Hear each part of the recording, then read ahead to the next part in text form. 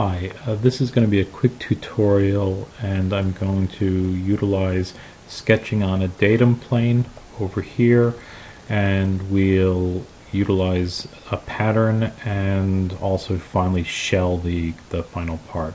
So the datum plane I've already created. Just going to show you, edit the definition of it, and you can see that it is rotated at 30 degrees, and the plane is defined by this, the right datum plane, and an axis. So we'll say OK.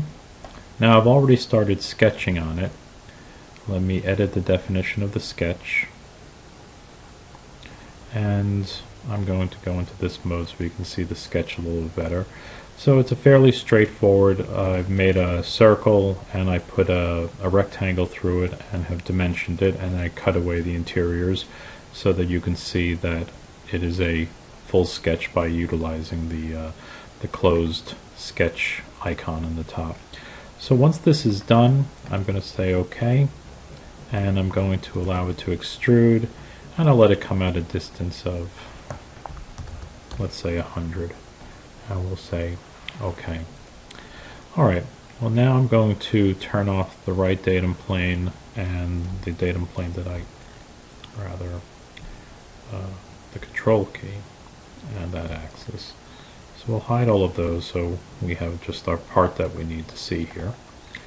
And actually I want to turn that axis back on. I'm going to need that. So now what I'm going to do is I'm going to select this extrude. I come over here to my pattern tool, and now I don't want to use dimensions. I want to select an axis, and this is the axis that I turn back on.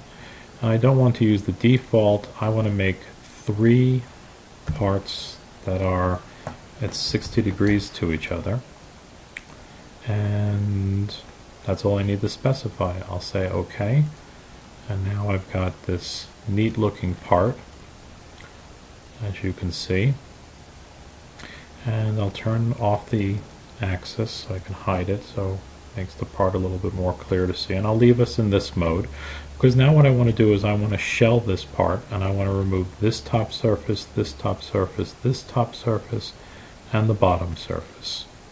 So we'll come over here to the shell command, and it says select the surfaces. Notice it's plural, the surfaces to be removed, so you're going to be holding the control key down.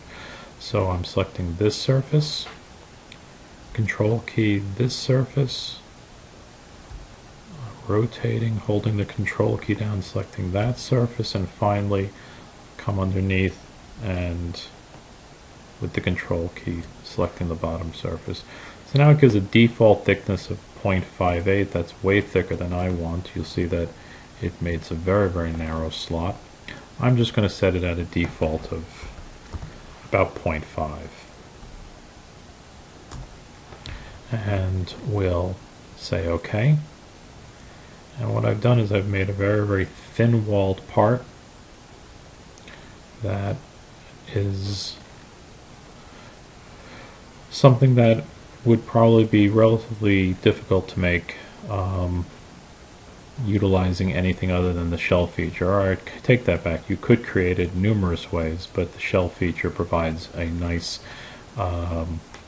convenient method when you notice that this is the type of part that you're going to want to create. Okay, so datum planes, sketching on datum planes, circular patterns, and the shell.